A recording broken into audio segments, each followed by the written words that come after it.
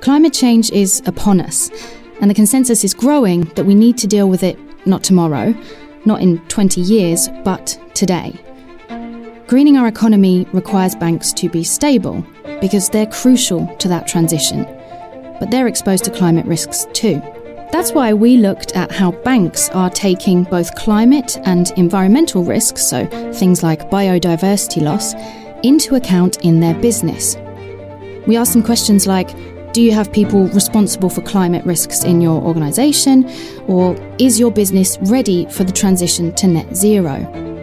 Today, we'll talk about the answers we got and whether what is written on paper actually happens in practice. You're listening to the ECB Podcast, bringing you insights into the world of economics and central banking. My name is Katie Ranger.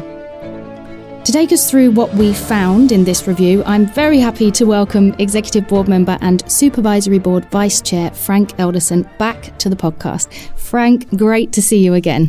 Thank you, Katie. Wonderful to be here. Now, before we kick off, I just want to give our listeners a couple of facts about this assessment that we've carried out. We've been somewhat of a pioneer as supervisors in pushing the climate agenda, and this exercise was no exception. Together with the national supervisors, we looked at 186 banks with combined assets of 25 trillion euros. And that made it the largest supervisory exercise ever carried out on climate and environmental risks globally. Now, the assessment, which we know in the jargon as a thematic review, was all about seeing whether banks are managing these risks in the way that we as supervisors expect them to. They'd already done a self-assessment last year, and that was all based on a catalogue of expectations that we outlined in 2020. But this year, it was us doing the assessing. Now, Frank, let's unpack the overall findings, take a bit of a high-level view of them. How are banks doing? I mean, you spoke in a speech in June this year when you talked about the preliminary results of good and bad news. How do things look now? Well, let me start by summarizing. Banks have started walking the talk, but there is still quite some walking distance to cover. Not to say, actually, there's a long way to go before we as a supervisor are satisfied with what banks are saying. And this is actually the most important part, of course, what banks are actually putting in practice across the board of all their activities. So all in all, I think you can say the glass is no longer empty, but it is not even close to half full. So let's start with the good news. Banks have made considerable progress. They have come a long way. Over 85% of banks have now put basic practices in place for managing climate and environmental risks in most areas. They incorporate the impact of these risks in their strategy, and they have set initial objectives, like achieving net zero by 2050 or gradually phasing out coal from their businesses. So I would say the institutional architecture to deal with the risks that stem from the climate and environmental crises is there now. Okay, so institutional architecture. What exactly does this mean on the ground in banks? What is happening concretely? Well, this covers different aspects, and for the moment, still focusing on the good news. I'll get to the other part. I'll remind you, don't worry. So banks have mapped out where they are exposed to climate and environmental risks via the loans that they give to their clients. They have allocated responsibilities within the organization to deal with these risks, and they have developed initial strategies to mitigate the risks for at least part of their exposures. Okay, so they've identified the risks, found people to deal with them, and identified sort of an initial way to deal with them. Right. So let's make this concrete with an example. Climate has made it, if you like, to the top level. Almost all banks have given their management body, so their board, responsibilities in this area. And many consider climate expertise a must when choosing their top managers. Another example is data. It's a big topic, and we have covered this actually in one of our other conversations. Absolutely, you might remember, Katie. So the issue being a lack of robust data.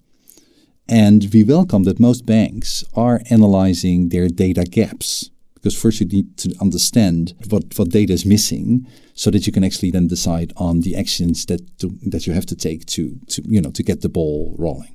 And in terms of data, I mean, this is important for climate because it's quite a new area for banks, and it's still very much an area where they need to work on ways to get the data, and in some cases the data just isn't there yet, right? Exactly. But you cannot hide behind those data not being there. Absolutely. Now, summing up, we saw a number of good practices, and it shows that banks can innovate to tackle the challenges that they face in this vitally important area, and that they can meet our supervisory expectations. Okay, so good news is that banks have significantly improved, I'd say, since last year. They're starting to treat these risks like the other risks that they face. Let's go to the bad news. What's the bad news, Frank? Well, so there is this progress, but of course if you start with doing nothing or hardly anything, then anything you start doing is already significant progress. But there are still many things that concern us as a supervisor. There is still a long way to go. So let me just mention, some of the most prominent issues. The processes that have been established, they need to be much sharper and more precise to make sure that banks, really plan with more rigor what they need to do. So they're not quite developed enough yet? No. So what we see is a lot of what I would call basic tools, very blunt tools. And this is a start and a good start, but it's not enough. It's clearly not enough. And even for those banks that have more elaborate, more sophisticated, more granular processes already now in place, which of course is a good thing, then we see that they do not implement them consistently across the board. So that's this idea that you mentioned, they're not walking the talk. So, to go on, there are gaps in how comprehensively banks address climate and environmental risks. So also to make that more concrete, a bank may look, for example, at flood risks for its mortgages. But then they may omit to look at droughts for its large agricultural portfolio, or the impact of CO2 price for its large energy clients. So they look at some, and that we of course welcome, but the danger is that one becomes complacent and forgets about all the other things that also need to be done. Virtually all banks, we identified blind spots in the identification of risks, and 60% of those were considered to be major gaps. 80% of banks see themselves as exposed over the short, medium or longer term to at least one risk type. And this is a big increase compared to last year. But they underestimate just how big that impact could be. Okay, so there's still quite a bit of work to be done. Now, you've obviously highlighted all these things to the banks. What exactly do the findings themselves mean for them? What are they going to do with that information now? Our findings will have concrete consequences for banks. As I've said before, this is the year where the rubber hits the road. All the banks we looked at received in-depth feedback, flagging shortcomings, and a clear timetable to tackle them. And on average, more than 25 shortcomings per bank were identified. Okay, and these are things that they then need to remedy. They really need to tackle them. Exactly. And for 2 banks, we went a step further even. Our assessment affects their capital requirements. That's how much capital they need to hold, basically. Exactly. This means that they will have to put more money aside as a safety net to counter their high risk exposures to climate and environmental risks. So overall, what we want is that the banks meet our expectations by the end of 2024 at the latest. And we will monitor the progress that the banks may towards meeting that objective. And more importantly, we will not just monitor progress, but we will enforce progress. So that our end of 2024 deadline for full compliance by all banks with all our expectations is met. Okay, you kind of preempted my next question, Frank, which was what happens if they don't? I mean, you said that we'll enforce it, but a little bit more concretely. Right. Well, I preempted it maybe because I want to be adamant about this. So we are ready to take all supervisory measures that we have at our disposal to enforce alignment with our expectations. And we are already asking banks to take action, with some of them having received 25 deadlines to act on. So they have homework. And in our annual supervisory review process, we have already tasked 30 banks to remediate shortcomings by issuing legally binding requirements. We expect banks to follow up on these requirements and continue to work on full compliance with our expectations. And where we continue to see shortcomings, we can apply further supervisory measures, including capital requirements.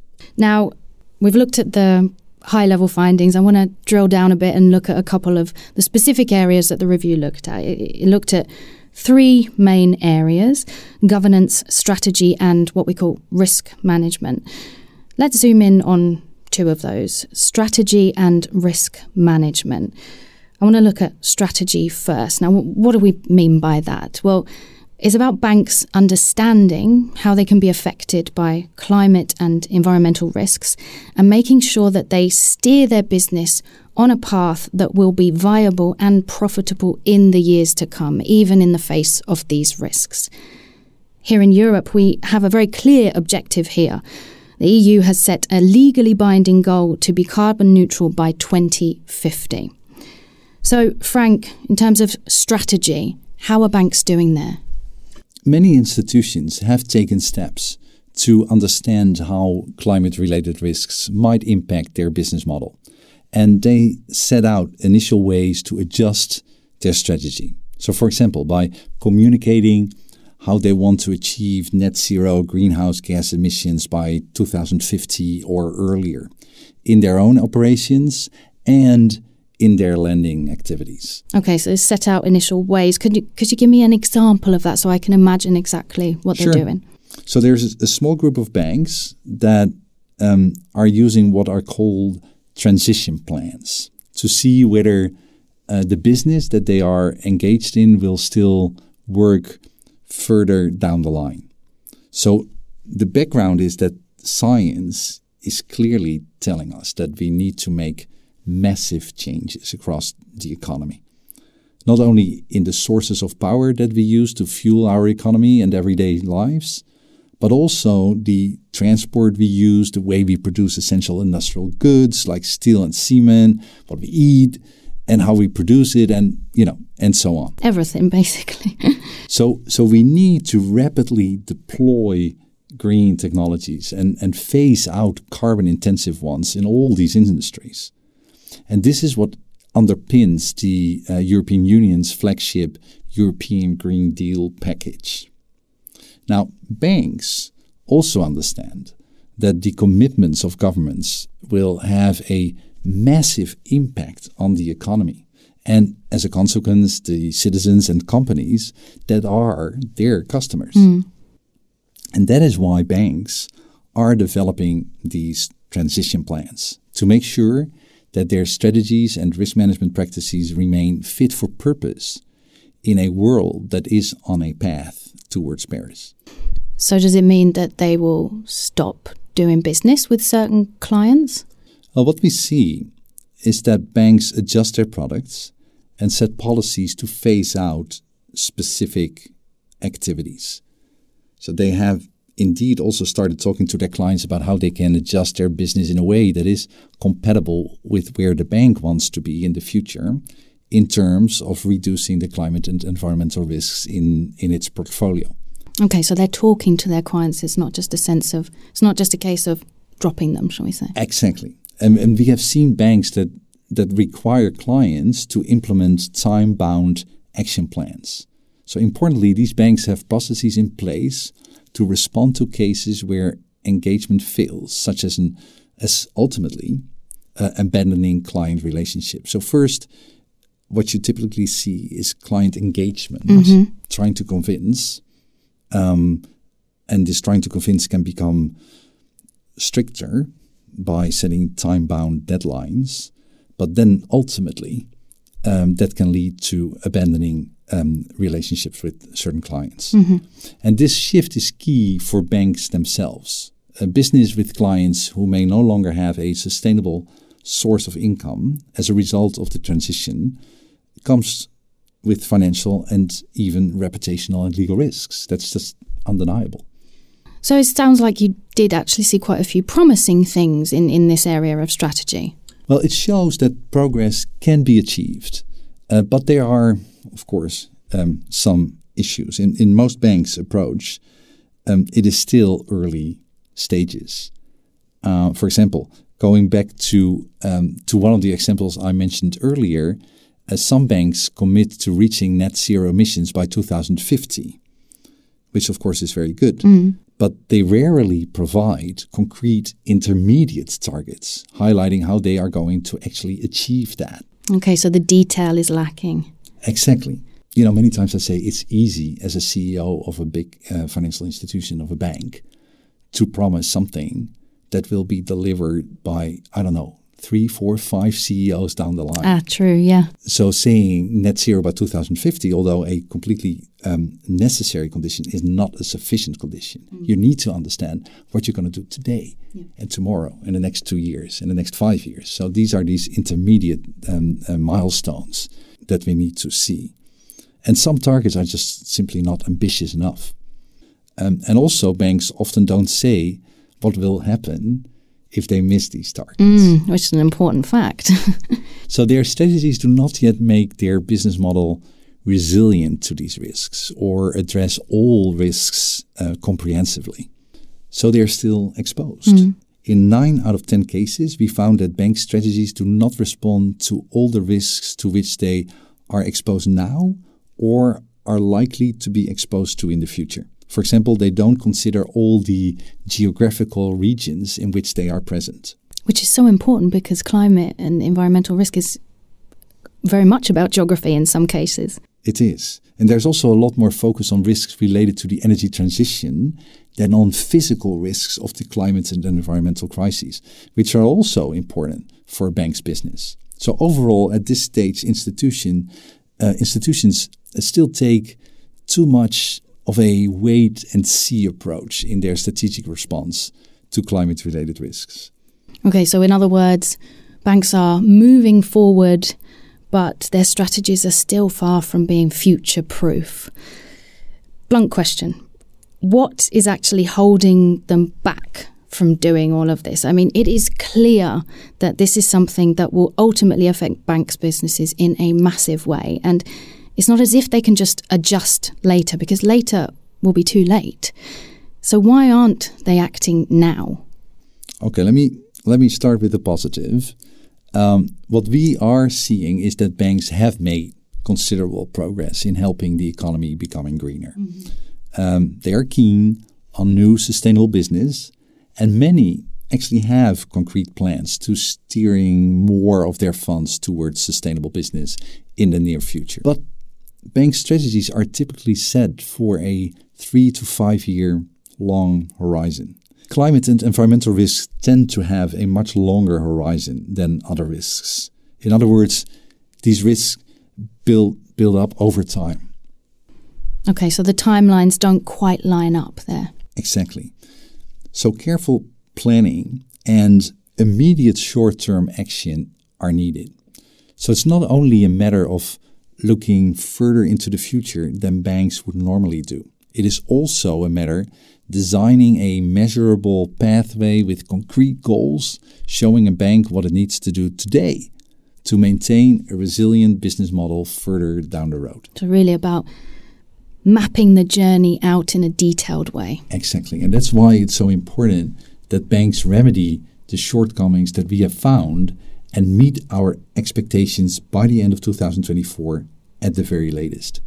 The transition plans I mentioned earlier, they are a very useful tool for that. They can help banks see where they might face risks because their business model is not aligned with the EU's, by the way, legally binding objective of being carbon neutral by 2050. All right, let's turn to the other area that I wanted to focus on, risk management. Now, this is all about banks understanding how they can be negatively affected by climate change and the transition to a net zero economy, and them working to mitigate the risks from that and ensuring that they are able to cover potential losses. Frank, this is a hugely important area for banks. Their core business is all about lending money to all kinds of clients, and that includes those in very carbon-intensive sectors that are massively exposed to climate risks. Are banks taking this into account enough in their risk management processes? Okay, I'm here again. My answer is going to be yes and no. So let me start with the positive. Almost all banks use at least basic ways to measure climate-related risks and use solutions like proxies and assumptions when they do not yet have the data themselves. Many banks, I would say, have started to think about climate-related risks when working out what we call their capital adequacy, so the right amount of capital that they need to hold to cover the risks linked to their assets. They need to do more work here, though, on quantifying these risks. At the moment, they often just describe them. They don't quantify them.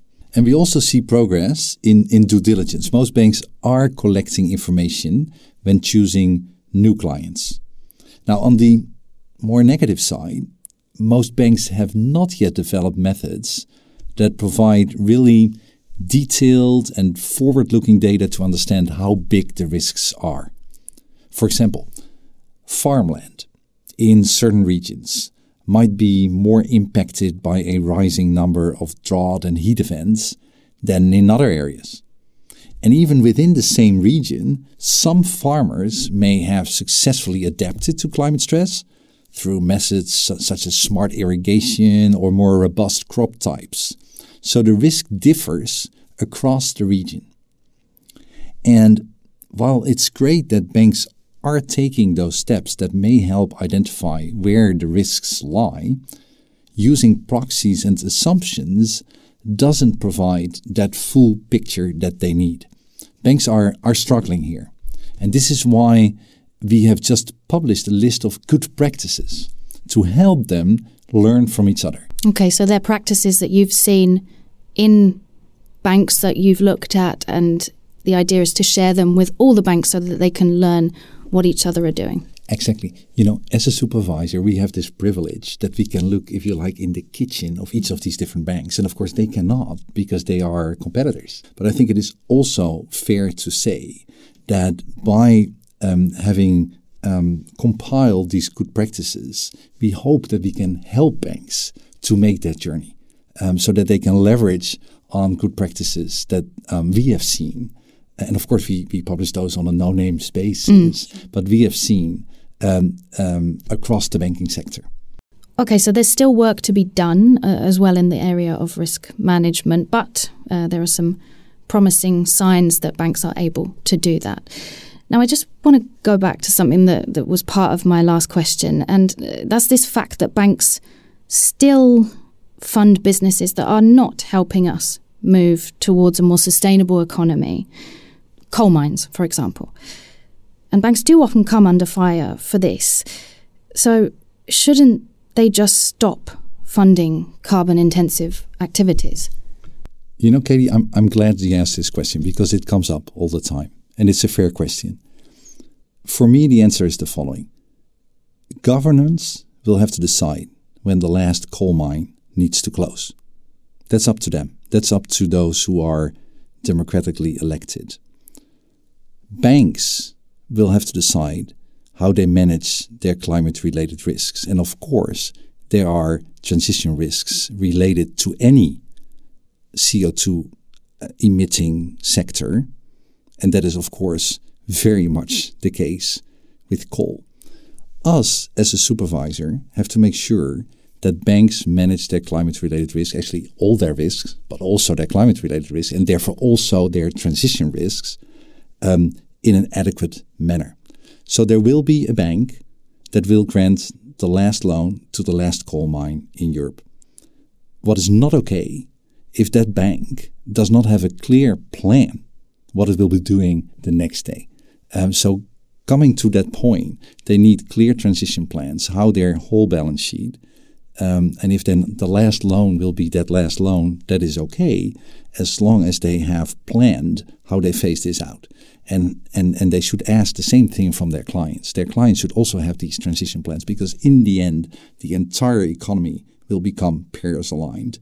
And that means that banks, to be able to manage their climate-related risks, will need to become Paris-aligned as well. And the sooner, the better.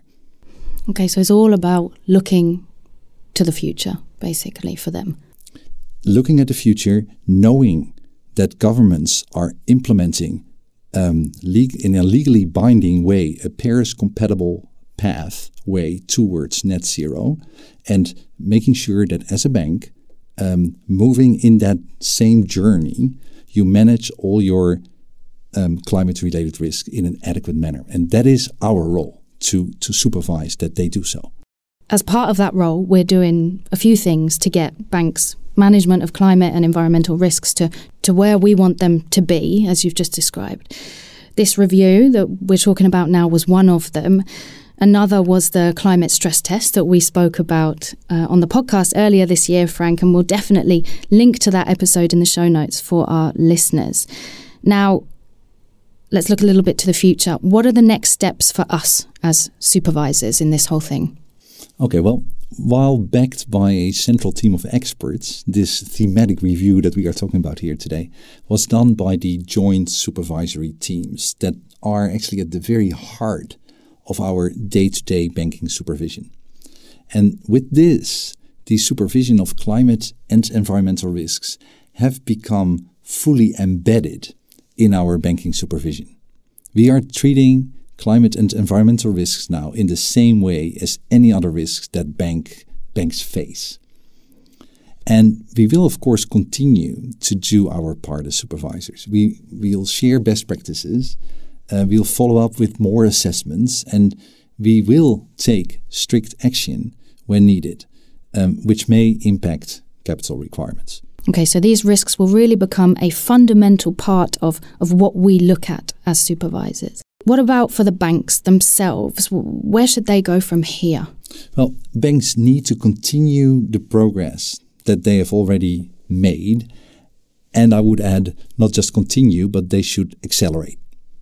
The current rate of change is not sufficient to reach the deadline that we have set for full compliance with all expectations by the end of 2024 at the latest.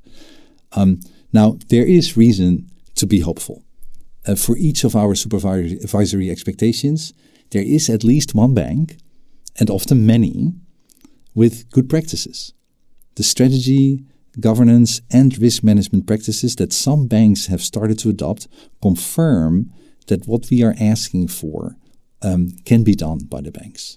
And maybe interesting also to add is that these are banks with different business models of different sizes in different geographies. So it's not just one or two niche banks that are good at this and the others can't. We see good practices across a wide range of different types of banks. And this gives hope that, all banks can do this. Yeah, that's very promising. I mean, that it's not just the biggest banks or, as you said, the niche banks. Exactly. So it must be done, and it can be done. Frank, thank you so much for breaking this topic down for us. Now, before we wrap up, we always have a question that we ask all our guests on the podcast, and that is for a hot tip linked to the topic we are discussing today. Frank, do you have something for our listeners on the topic of climate and environmental risks? Right. Well, I thought about this a little bit, and I have two things, but they are interrelated. Something to look out for this December is that leaders from around the world will meet in Montreal in Canada to define the future of the world's biodiversity. And And why am I mentioning this? You will have noticed, of course, that throughout this episode, throughout our conversation now, we have been talking all the time about climate and environmental risks.